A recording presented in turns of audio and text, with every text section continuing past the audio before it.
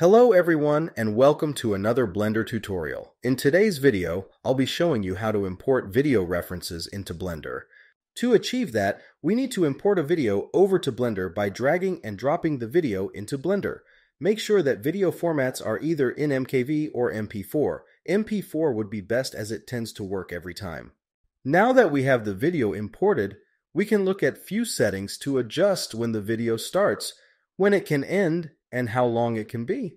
When we click on the Object Data Properties panel, we are met with a bunch of settings. These settings allow you to make various changes such as the image size, offset, visibility, opacity, and more. The important settings to focus on are the ones in the Image tab.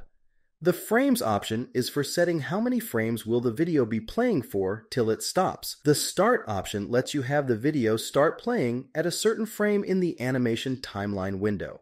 The Offset option is where you can set the actual video's starting point, allowing you to get to the specific part of the video reference and have it play from there. Make sure that the Source option is set to Movie and that Auto Refresh is checked. That way the video will play in the animation timeline and allows you to scrub through it. But you're so supreme.